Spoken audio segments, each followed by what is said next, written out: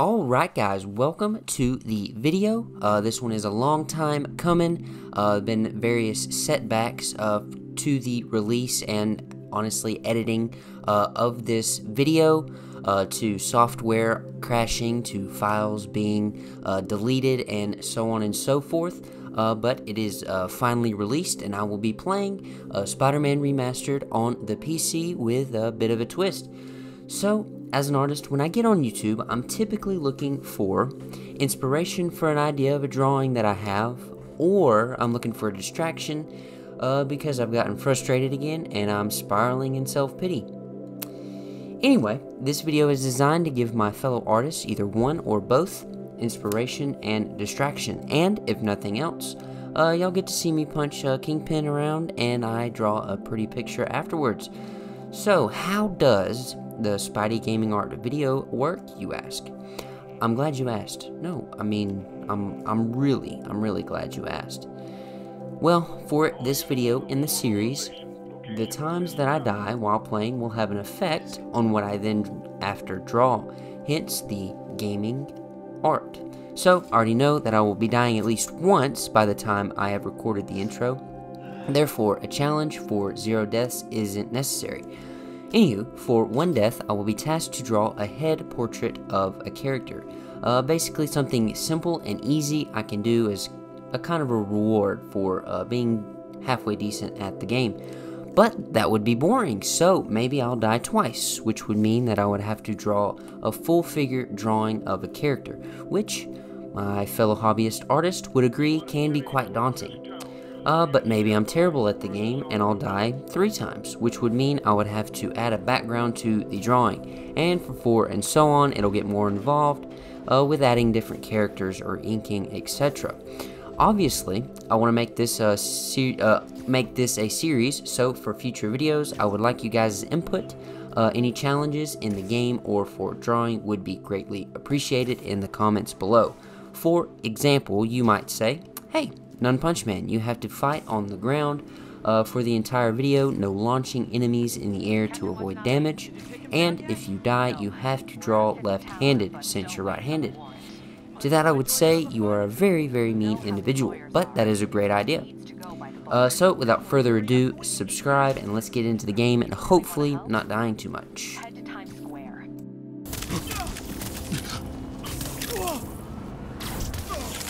Get him! Morning, guys! Who's ready for their hot, fresh cup of bodily harm? So, a few things. I have never played a game outside of Minecraft on the PC, so not only am I playing this game on the hardest difficulty available to me, I am doing so on keyboard and mouse, which I am embarrassingly a noob at. So, starting off, this should be interesting. As my conscience always says, if there's a hard way of doing something, I will find it. See, I'm kind of a masochist when it comes to things like this, which has probably shortened my lifespan by a few years, but hey, I'm here for a difficult time, not a long time. That's how the saying goes, right? He's the deck, Willie!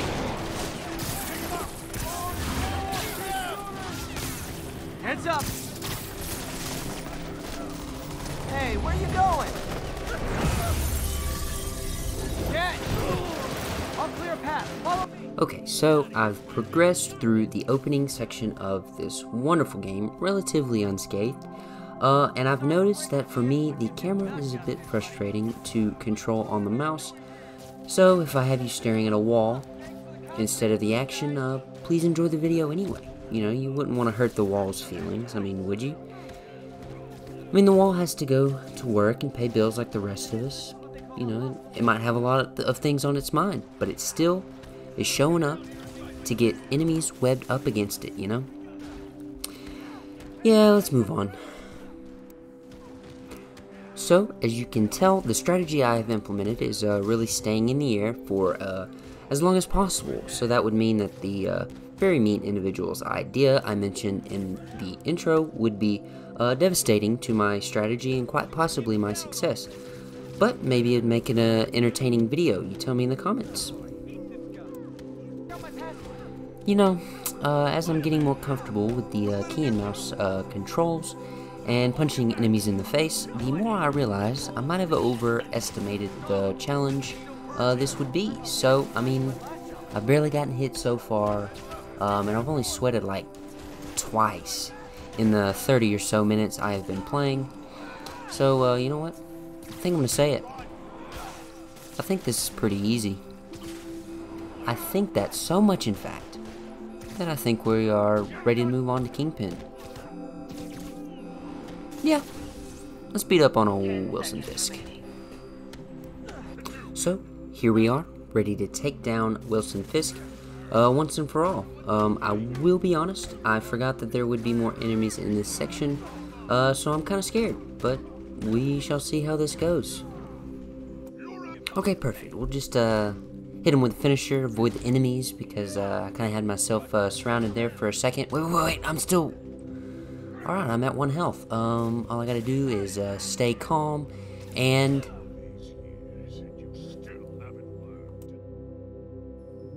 I think this is pretty easy.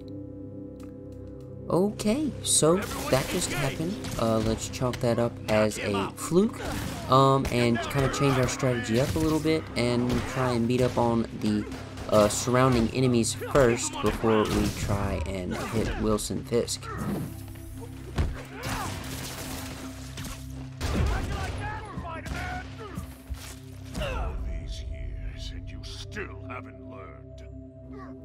I think this is pretty easy. Okay. I will admit, a little bit cocky there, but let's settle down and beat this section.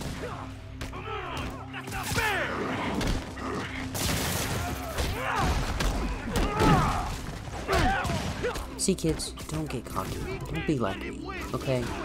Just have fun playing the game and actually be good. You can't be good if you're cocky. Oh, that's all I'm saying. So, we've cleared out all the enemies, and I think we're pretty close at finally beating Wilson Fisk, and then we'll move on to some art.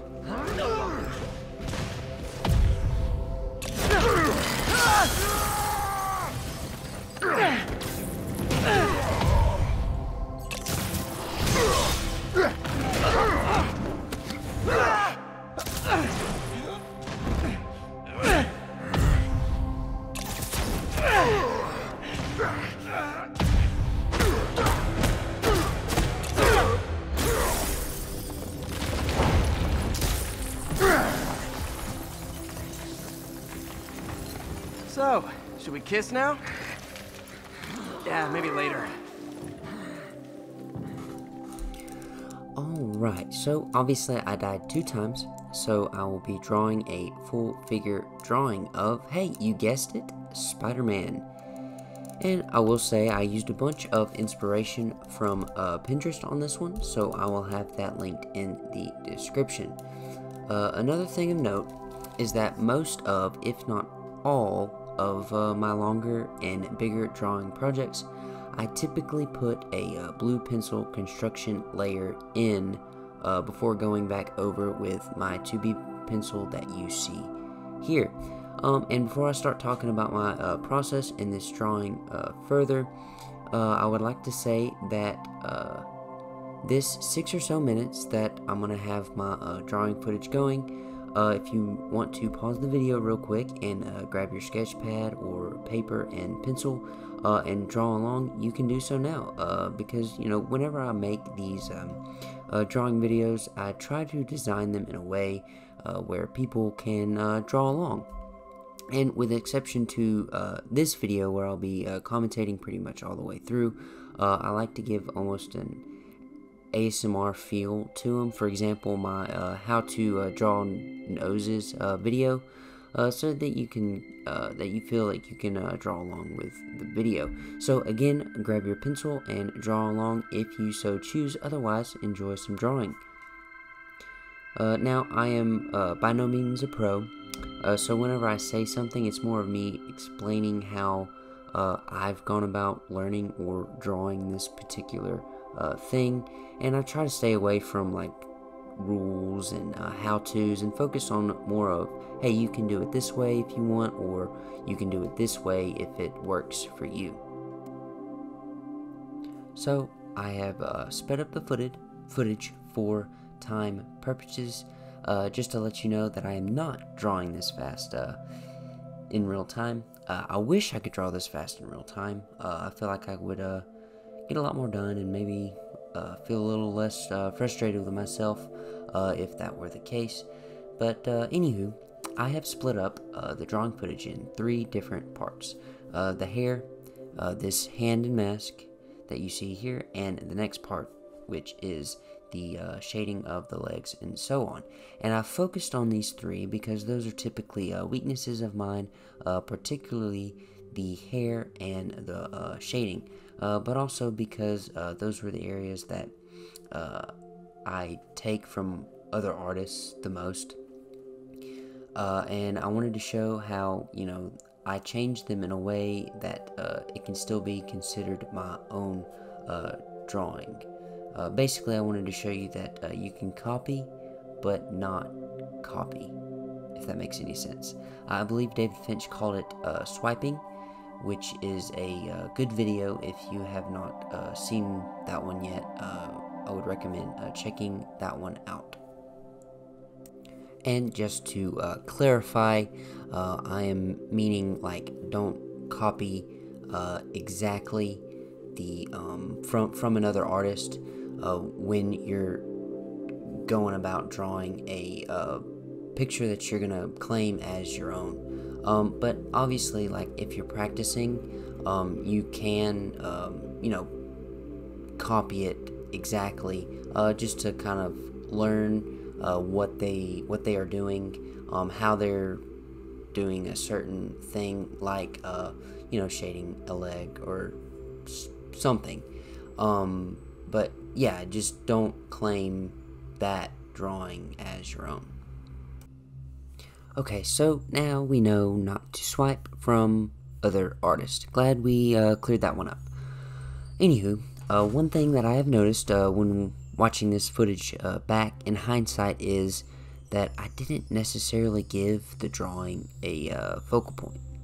And obviously the face in any drawing draws your attention, but more so what I'm meaning is the way that I have been trying to bring about a focal point is to kind of implement kind of a big, medium, small in the detail that I put in a drawing.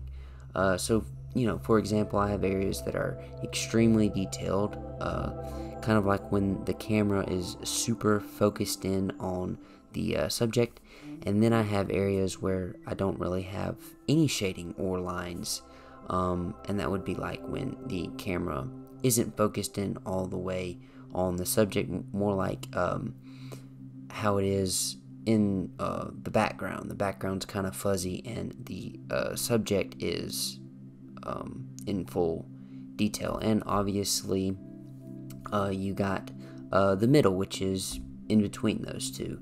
And I implemented this better in my Wednesday Addams sketch short, where I left some parts sketchier than others. For example, the top of her head is a little bit more sketchy than like her bangs or her eyes, which really drew the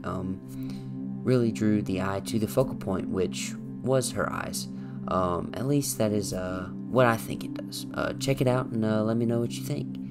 But anyway, with this drawing, I feel like I was kind of stuck in this medium stage on the entire thing, and that could have something to do with my skill level and how uncomfortable I am with certain aspects of a drawing, particularly the figure in general, where I'll have areas that I know how to shade very well, and then I'll have other areas where I don't know the slightest idea of how to make the shading look good. So I almost subconsciously start drawing in this just medium detail drawing mode. I hope this is making some sort of sense, And you know, at first thought you might think, well, just make the areas you don't shade well those small detailed areas, you know, which works for certain poses, but not everyone, especially when kind of the idea for the pose comes first. So then I'll have to adapt to the pose rather than change the pose or the figure to fit my shading strengths. And it really just, you know, comes back to study and practice, and, you know, what kind of reference you're using and what kind of, you know, practice that you are doing.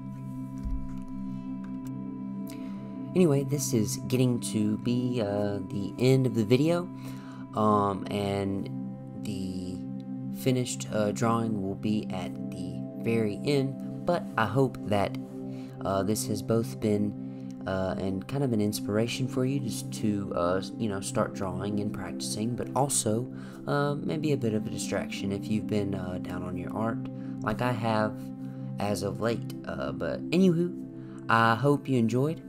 If you did, please leave a like, comment, and subscribe so you won't miss out on part 2. I'll see you guys in the next one.